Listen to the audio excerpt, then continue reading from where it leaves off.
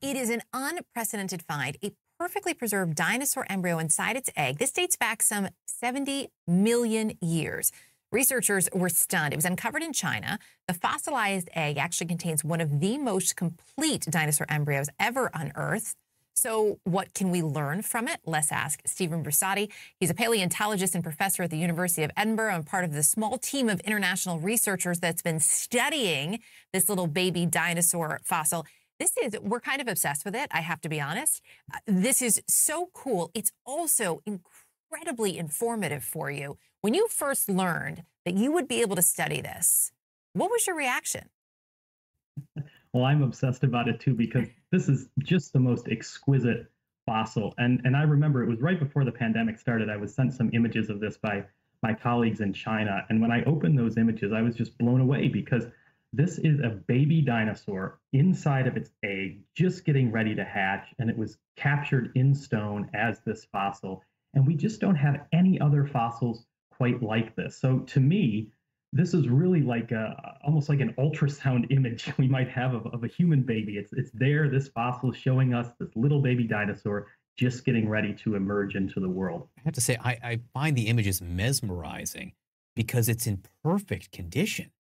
You have this dinosaur embryo and you can see the tiny, fragile bone structure right there. What have you learned from seeing this in such detail? The detail is incredible. And when you just think about the odds to have a fossil of a baby dinosaur inside of its egg, this egg's about 6-7 inches long. It's a delicate little thing. And to have that preserved for 70 million years, it's astounding. And not only is it this 1 in a billion fossil, it's actually a quite important fossil, because it tells us a lot about how dinosaurs reproduced, how they developed, how they grew.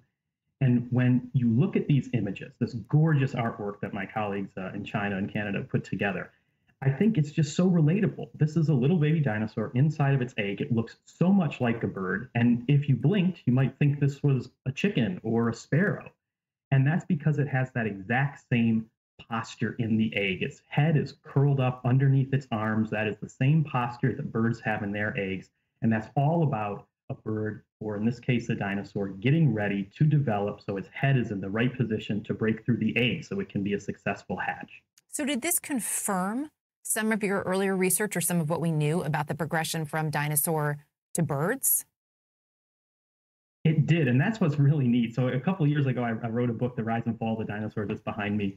Sorry, on CNN, I have to mention the book, but there's a whole chapter about the dinosaur-bird connection. We've known this going all the way back to the time of Darwin, that there was some special relationship between dinosaurs and birds. But just over the last couple of decades, we have started to find fossils of dinosaurs covered in feathers, showing that things like feathers and wings and wishbones and beaks and all of these things that we think of as characteristic features of birds actually evolved tens, hundreds of millions of years ago in their dinosaur ancestors, in T-Rex type of dinosaurs. And now we can add this one to the list. We now know that some dinosaurs, maybe even many dinosaurs, even developed in their eggs just like birds today. And I think that makes them so relatable.